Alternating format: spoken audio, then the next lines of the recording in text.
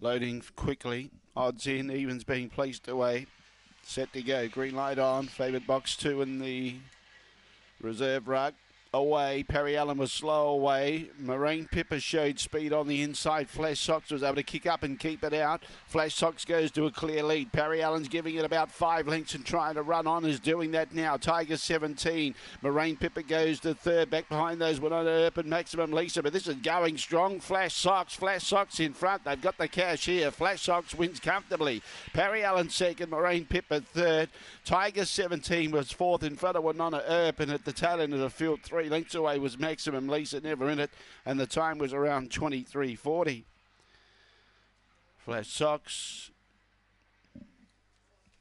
10.97 was the early split, 23:40 was the time. The run home was 12:43.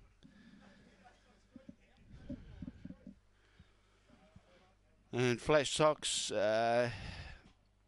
he has been too good.